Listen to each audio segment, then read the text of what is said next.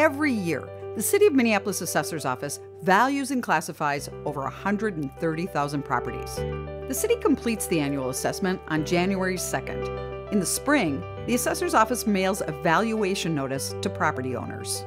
Be sure to read your valuation notice in its entirety, as it includes important information. Some key items include your property's estimated market value, classification, and homestead status. Your property's estimated market value is the amount it would likely sell for on an open market.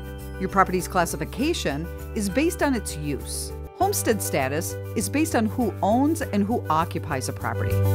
If you disagree with the information on your notice, contact the assessor's office. For example, if you believe your property's homestead status is incorrect, you should contact the assessor's office for assistance to correct that information. If you disagree with your property's classification or estimated market value, you have the right to appeal. Here's what you need to know about the appeal process. You should start by gathering information about your property, such as square feet, age, bath and bedroom count, and sales of properties similar to yours. All of this information can be found on the assessor's website, which has several useful tools and helpful links to find accurate information about your property. You can click on Property Info to research the history of your property's estimated market value and find additional information about your property. The Neighborhood Sales Finder tool can help you find information on sales of properties similar to yours. After you've completed your research, contact the assessor listed on your valuation notice to discuss your concerns and determine next steps. Often, your issues can be resolved at this level. If not, the assessor will request completion of an appeal application. They may also request a physical review of your property to collect information and take photos that will be used to verify and update your property record.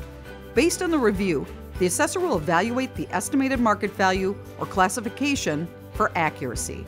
If you and the assessor are unable to agree on your property's value or classification, you can make a formal appeal to the local Board of Appeal and Equalization. By law, neither the local nor county Board of Appeal and Equalization can make a change benefiting a taxpayer when an inspection is refused. You will find formal appeal information on the assessor's website. Steps in the formal appeal process include obtaining and completing an application. Appeals can be heard at the local and county level, and ultimately, the Minnesota Tax Court. Be sure to pay attention to important dates on the assessor's website. Note, the assessor is only responsible for assessing the estimated market value of your property, not the amount of taxes you pay. The current year's assessed value is used to calculate taxes payable in the next year. For example, your 2020 value is used to calculate taxes payable in 2021.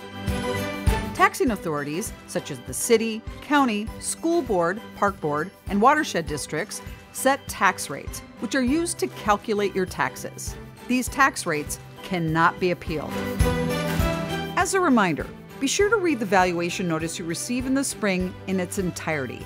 If you disagree with your property's estimated market value or classification, that's the time to consider your appeal options, which are listed on the valuation notice. The assessor's office's #1 goal is to ensure fair and equitable property values in Minneapolis. Assessors take great pride in their work. For more information, visit the city website or contact 311.